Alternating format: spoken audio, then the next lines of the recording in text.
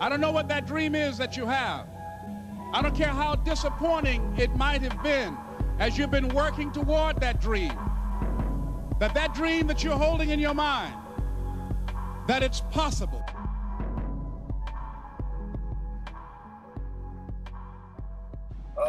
William Patterson was a real good school. You know, I really enjoyed everything over there. You know, since it was a Division III school, you know, it wasn't that big of a campus or whatnot compared to these other campuses. Yeah. And the athletics wasn't as serious as, you know, a Division I campus would be. But I mean, I love my experience there. Division III competition is a hit or miss. I played in the NJAC, so that was pretty competitive. You have some teams that are good, and you have some teams that are not so good.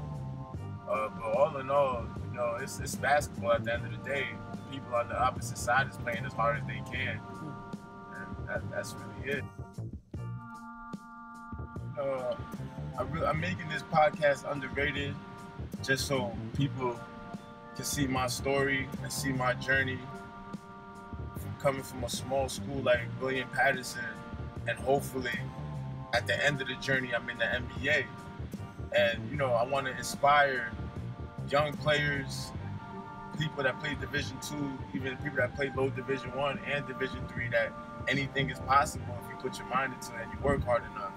And I feel like, you know, everybody loves the person that's winning, but nobody's really supporting the underdog. And you know, I feel like this is my place. I feel like I'm the one that's supposed to be telling this story because I already know what's gonna happen. I know I'm gonna make it to the NBA. I'm not just saying that because that's you know, some of y'all might hear that and be like, oh man, yeah, he just one of those kids that's saying that. But I honestly believe that deep in my heart that I'm gonna make it. Underrated means to me being overlooked, being judged before I even get on the court. I feel like when I get into one of these combines or I go work out for a team, the fact that I don't go to one of these high-level Division I schools, they already overlook me. And I got to work 10 times harder than the next guy because I have to make a name for myself. So Sunday, workout number 2, I head to the city to go work out with Nate. You know, he trained guys like Tobias Harris, and you know, most of the NBA draftees go over there to work out with him.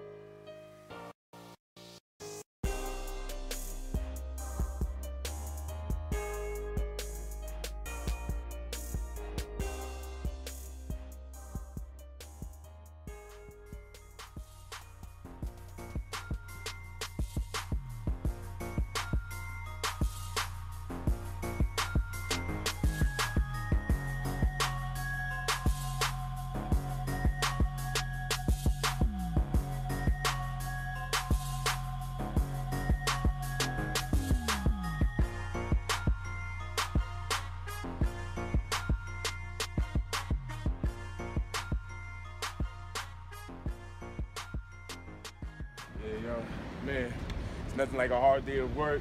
Just feeling putting that work in. Water, Gatorade. Gotta stay hydrated, man. That was a good ass workout.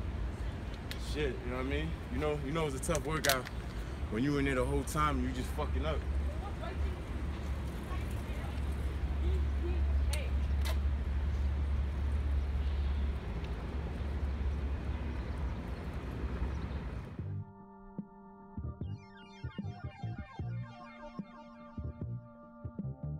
Last year was a real tough year, you know, mentally, physically, and emotionally. I went to Vegas for a combine, and you know, I was working really hard leading up to the combine. And you know, I get to Vegas, you know, first my flight was delayed while I was in the plane for like 4 hours. And we get to Vegas around 2 o'clock, we couldn't check into the room until 3 p.m. We got there at 2 a.m. We couldn't check until 3 p.m. the next day. So we really just had to sit around the casino all day, and luckily, you know, we ended up getting a room, but probably like 5 hours later. So, you know, this wasn't really a good planning on my behalf. And, you know, I went into the pool, just relaxing, just enjoying my time with my girlfriend. You know, as soon as I step out the pool, like, you know, I feel this sharp pain in my knee, and that pain was, you know, kept me out of the first game. I played like 2 minutes that first game in the combine. I had to check myself out. The next 2 games, I couldn't really play the way I really wanted to play. I mean, I caught a really nice dunk that opened a lot of eyes, and I scored 22 against the best team in the whole camp. So, you know, to myself, I know I'm able to play. I know I'm able to do what I was supposed to do, but I just physically, I couldn't do it. You know, then I met my agent later on that summer, and he flew me out to Canada to work out for Windsor Express. So, you know, I was excited. You know, my agent flew me out. You know, I had a chauffeur come pick me up. They drove me into Canada. You know, I got there pretty late, but, you know, the workout was really early. So as soon as I got there, you know, I went to sleep just to get ready for the workout in the morning. You know, I didn't know what to expect. I just thought it was going to be a workout, a few people working out. But, you know, kind of my surprise, as soon as I get to the gym, it's a tournament that the team was actually throwing that invited other professional teams, and they put me on their team to play just so they can evaluate me. And I had a pretty solid game, you know, to say the least. You know, so I did enough for them to invite me back to a workout a whole month later. So, you know, the month, you know, it was a long month, but the month went by. I went back out there, and I was expecting the same thing. I thought it was going to, you know, be another tournament, but this time it was about, you know, 20 guys in the gym. And it was a 5-hour workout. You know, we're all just competing as hard as we can, all of us trying to get a contract. And, you know, luckily, you know, I had a real solid day because, you know, I just been preparing myself for this for so long. I went in there with a mentality that I'm not leaving without a contract, and that's what I did. You know, at the end of the little workout, you know, Coach Jones, the coach from Windsor, you know, told me, you know, they're gonna bring me back to training camp, and, you know, they're gonna sign me. So, you know, that was really exciting. A couple days later, I remember I was in the car, I was talking to my girl, and I got an email from one of the people that work for the Windsor Express organization, you know, telling me that they want to sign me. So, you know, that was really exciting, man. That was like one of the most proudest moments of my life, I'll say. But then, you know, it changed really fast. A few weeks later, I got an email from the same person telling me I've been traded to St. John Riptides, and it was just, to me, it was a surprise to me because, you know, I never, you know, you play 2K and you get traded, your mind play gets traded, but this was real life. Like, I got traded. I didn't even know that was possible. So, you know, it came as a surprise. I was still excited, but my agent, you know, reached out to the coach over there a few times, but the coach never got back to us. So it was really weird, you know, like you get traded to a team and you don't really hear nothing back. You don't hear anything. So it was just a weird situation. Another one of the players that was traded with me, you know, he contacted me on Facebook, just, you know, basically telling me, you know, he's going through the same thing. They're not getting it back to him. So it was just a weird situation. And then finally, you know, they got back to me, and like the message literally said, be at Boston on this date at this time. So that was it. So I went to Boston. I met up with the other players over there, you know, just introduced myself. You know, it was all cool. It was 6 hours from Boston to St. John's, Canada, and man, the culture change that I seen just crossing the border is ridiculous, man. Like it was so crazy. I never seen nothing like that in my life. So I get to St. John's, and you know we had training camp started the next day, and it was good, man. Like I really enjoyed myself out there. You know, I really felt like a pro. I just woke up, went to practice, came back, just relaxed. You know, do the same thing over again. Just go back, just work out, and you know, then it really just went downhill. You know, I remember after our exhibition game, coach called the hotel room, and my roommate told me, "Coach on the line." And you know, the funniest thing about it is, you know, we made jokes earlier that, you know, the coach was on the line, you know, trying to cut one of us. It was just a joke, but this time, you know, he was like, "Yo, coach on the line." I'm like, I thought he was playing again, but he was serious. And you know, coach told me come downstairs in the lobby. So I walked to the lobby, and you know, he basically told me, you know, he's gonna have to let me go. They're releasing me. And he was, he's telling you regular things that he probably told everybody else, that, you know, you're really good, you know, you could definitely play in this league, blah, blah, blah, whatnot.